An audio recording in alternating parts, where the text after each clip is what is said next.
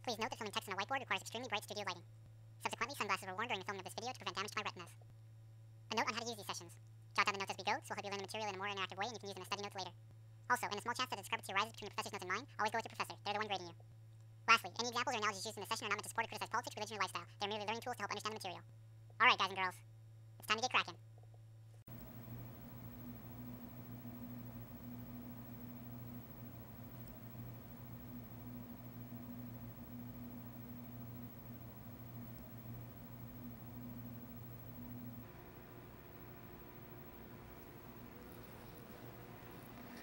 Alright you guys, before we can get into any organic chemistry, we first have to do a quick general chemistry review. So in today's session, we're going to be reviewing the key concepts from general chemistry that you're going to need to know for organic chemistry. And if you're at all like me, by the time I took OChem, I barely remembered any of my GChem. So if that's you, don't freak out. That's why we're going to go over these key concepts in today's session. And for those of you guys that do have your GChem down cold, then awesome. This will be a quick refresher for you guys, and we can all start out from the same page. So let's go ahead and get started with our GChem review.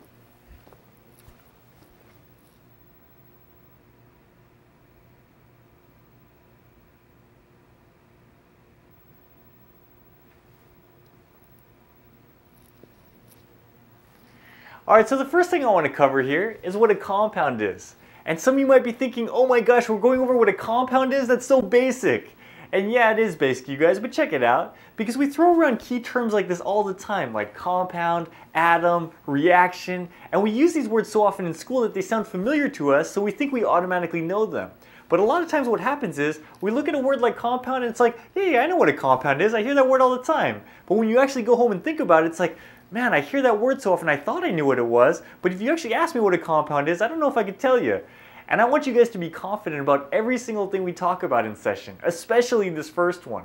Because the idea is that you guys can all do awesome in OChem. What we have to do together, though, is build a firm foundation and then build step by step on top of it. Okay, so let's go ahead and get started with what a compound is.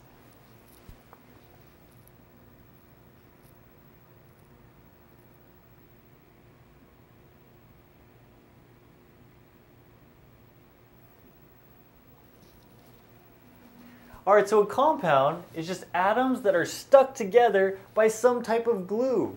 What does this mean? Well, check it out.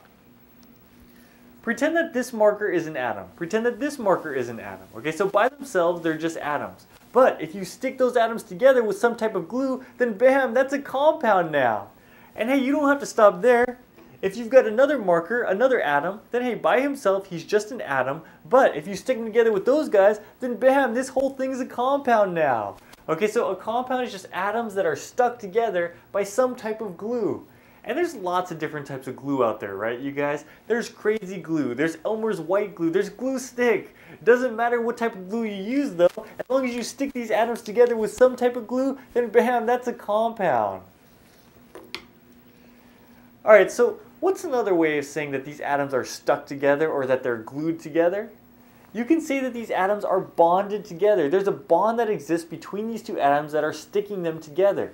And this is an important point in chemistry because not all bonds are equal. You can either have strong bonds where it's hard to pull apart, or you can have weaker bonds where it's easy to pull apart those atoms.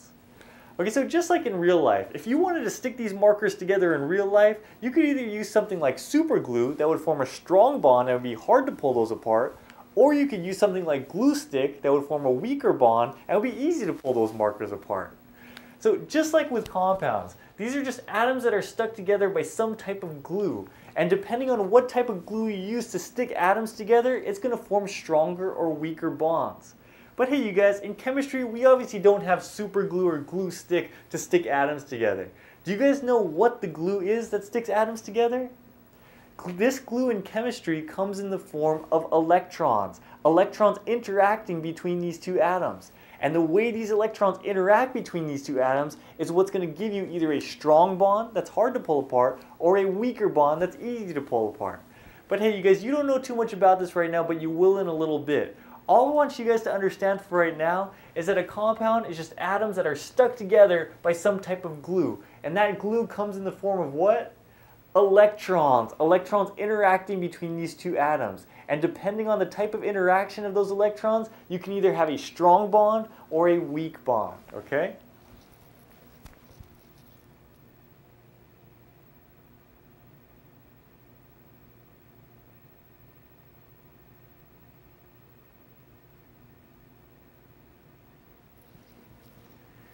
Alright, so go ahead and write this down in your notes right now, and we'll refer back to it later when we talk about this in detail. For now though, all I want you guys to understand is that a compound is just atoms that are stuck together by some type of glue. And that glue comes in the form of electrons. Electrons interacting between these two atoms to stick them together. And there's two ways that electrons can interact between these two atoms to stick them together. You can either have electron taking, okay, so this E with a negative sign next to it, this is the abbreviation for electron. Okay, so the first way that electrons can interact between these two atoms is by electron taking. That's going to form an ionic bond between these two atoms to stick them together, and that's going to be called an ionic compound. Okay, so the second way that electrons can interact is by electron sharing, and that's going to form a covalent bond between these two atoms, and so this is going to be called a covalent compound. And we're going to go over big time about what this means later. For right now, all I want you guys to understand is the big picture. That a compound is just atoms stuck together by some type of glue. That glue comes in the form of electrons. Electrons can interact in two ways, electron taking or electron sharing. And you guys remember how I was talking about depending on the type of electron interaction, you can either have stronger bonds or weaker bonds? Well, we're going to talk about why this is the case later, but just to give you guys a heads up for right now, a covalent bond is a stronger bond than an ionic bond. Okay, so a covalent bond is a stronger bond that's harder to pull apart versus an ionic bond that's a weaker bond that's easier to pull apart. Okay, but don't get bogged down with the details for right now, you guys. Just big picture.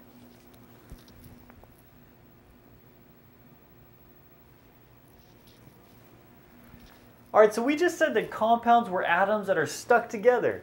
But what are atoms? Let's find out.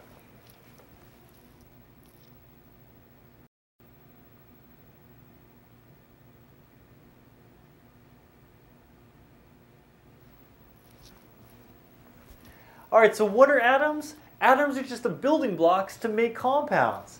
It's like, what do you make a house out of? You make a house out of bricks. You take one brick, stick on another brick, stick on another brick, and eventually you add enough bricks to make the house that you want. It's the same thing with atoms and compounds. You take one atom, you stick on another atom, you stick on another atom, you keep sticking on atoms until you make the compound that you want.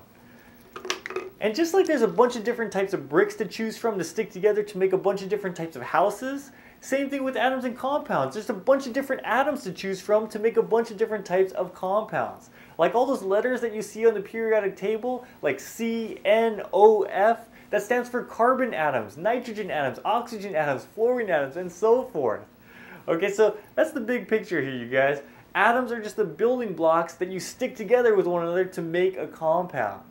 So let's go ahead and take a look at the structure of atoms now, what these atoms look like.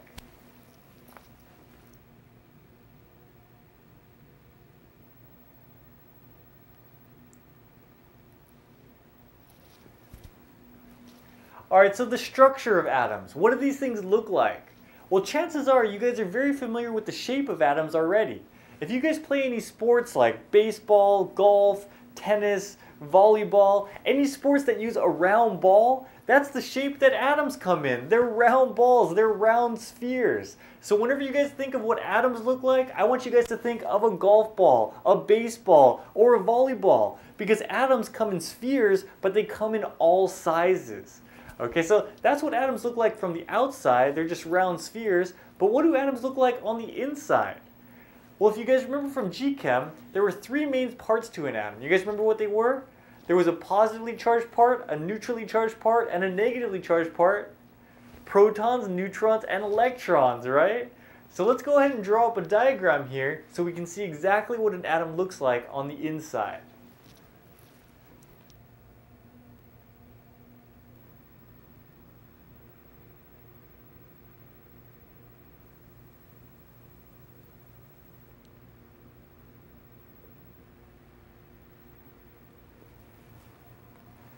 Alright, so here we have a diagram of an atom. And I know I told you guys that an atom is a round sphere, and this is going to be the ugliest round sphere you've ever seen. I'm not that great at drawing circles, sorry about that. But you get the idea, right, you guys? Okay, so what we're looking at here is a cross-section of an atom. Okay, so an atom is a round sphere. What I've done here is cut this in